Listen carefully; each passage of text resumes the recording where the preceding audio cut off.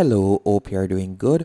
In this tutorial, I'll be showing you how to create a consulting website using Wix.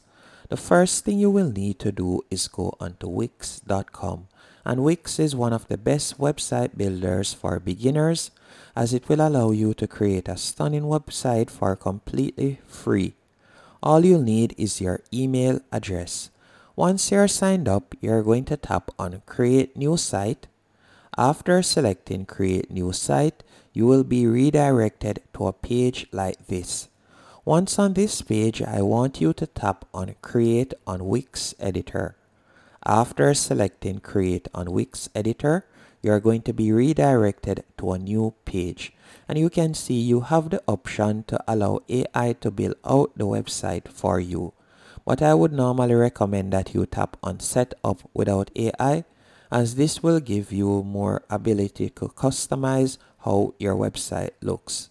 Once on this page, you can type right here on the search bar. So you could type in consulting.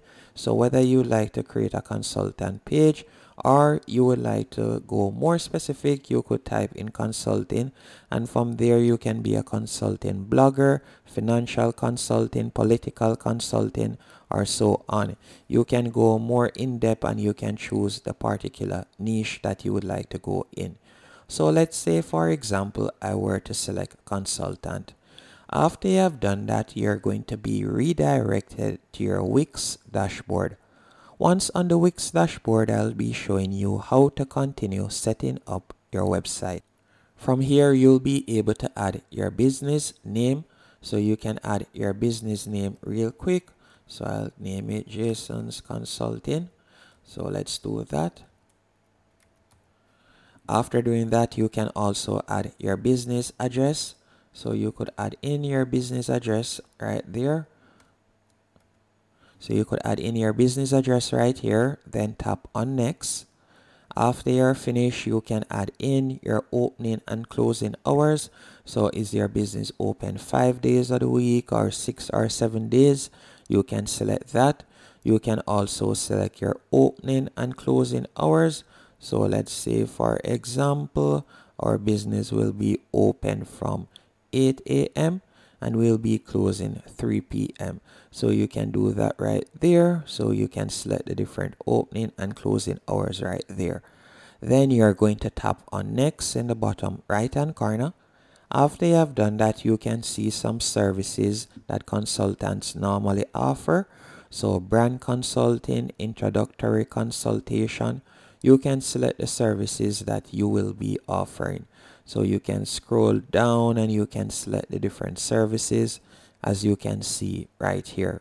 And if you don't see a service that you would like to offer, you could tap on Create New Service, and you could enter the service name and then tap on Save. Later on in the tutorial, I'll be showing you how to add the prices for these services. You're going to tap on Next in the bottom right hand corner. From here, you can add your staff member's name and email address. Then tap on Next once more.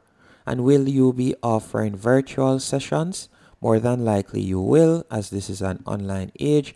I would definitely recommend that you do that. And you can also accept payments online by tapping right there. And if you would like to sync your personal Google or Apple Calendar, you could tick this box also. Then tap on Next. After tapping on Next, you're going to tap on Continue to Dashboard. Once on the dashboard, I'll be showing you how to set the prices for the services that you have added to your new website. I will also be showing you how to set up the different payment methods that you can offer to your clients, and also how to view your booking calendar. Now to get started, you're going to go over to the left hand menu option, tap on Booking Services, and this is the Booking Services page. And if you would like to add a new service, you could tap on Add New Service in the top right hand corner. But to edit the services that we have added already, we can simply hover over the service that we'd like to change the price, tap on Edit. After you have selected edit, you're going to be redirected to that particular service page. And you can change the image if you want, the cover image, by tapping on the cover image right here and selecting edit image. And by scrolling down, if you would like to add a quick description, you can do that. You can also change the duration of that particular service, and you can scroll down and you can see that you can offer different payment plans. And also by scrolling down, you can set your price right here. So let's say, for example, $1,000. And from there, you can simply tap on save in the top right hand corner. So we'll tap on save anyway. After you have saved this, what I want you to do now, you can continue editing the different service pages. After editing the service pages in the future, to view when you're booked for, you would hover over booking calendar and select calendar right here, and you'll be able to see when customers have booked you and for what particular time. The next thing I want you to do, on the left hand menu option also, you are going to scroll down and you are going to hover over billing and payments. And from here, you are going to set up payment methods. So we are going to tap on payments. From there, you'll tap on manage payment methods. After selecting manage payment methods, you'll be redirected to this page.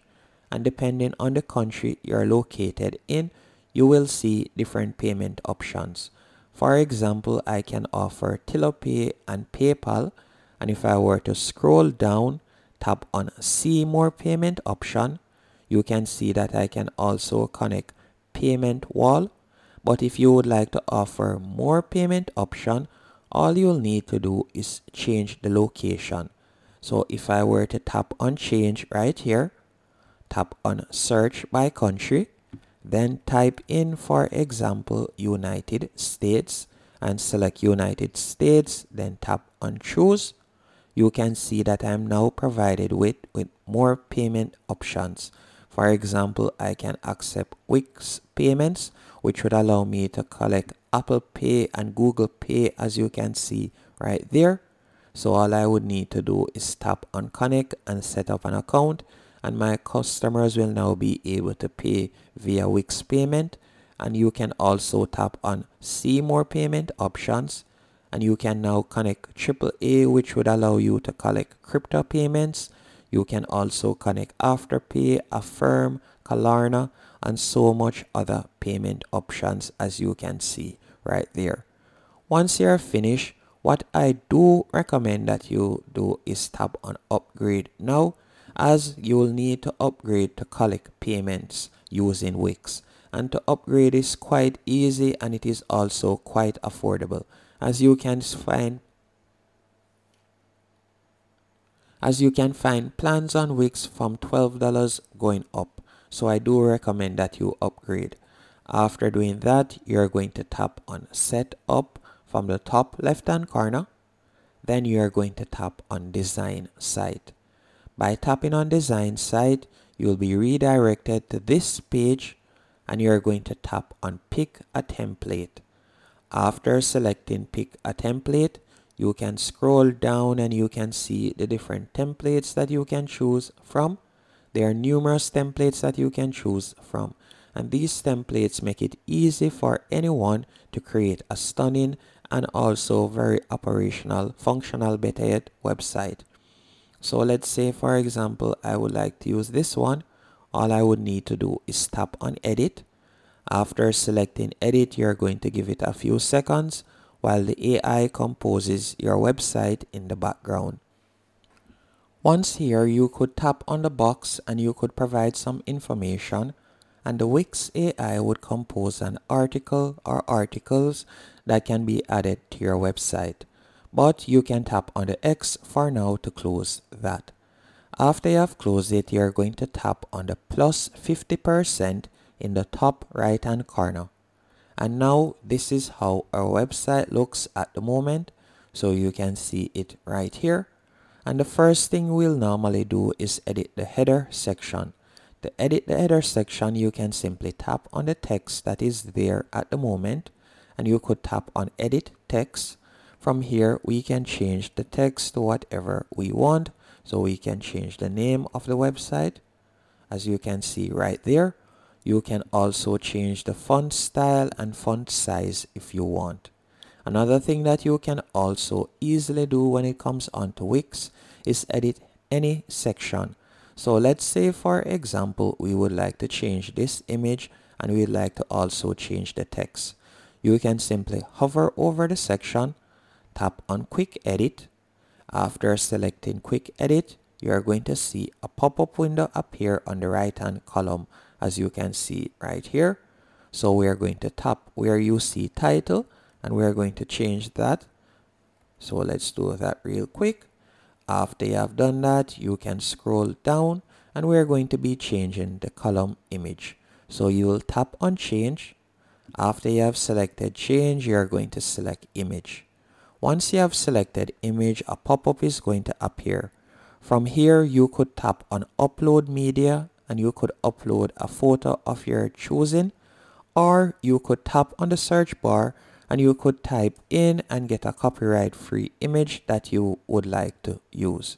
So let's say, for example, I'll just type in consultant for example and then tap on enter, and you will see different copyright free images that you can add to your website.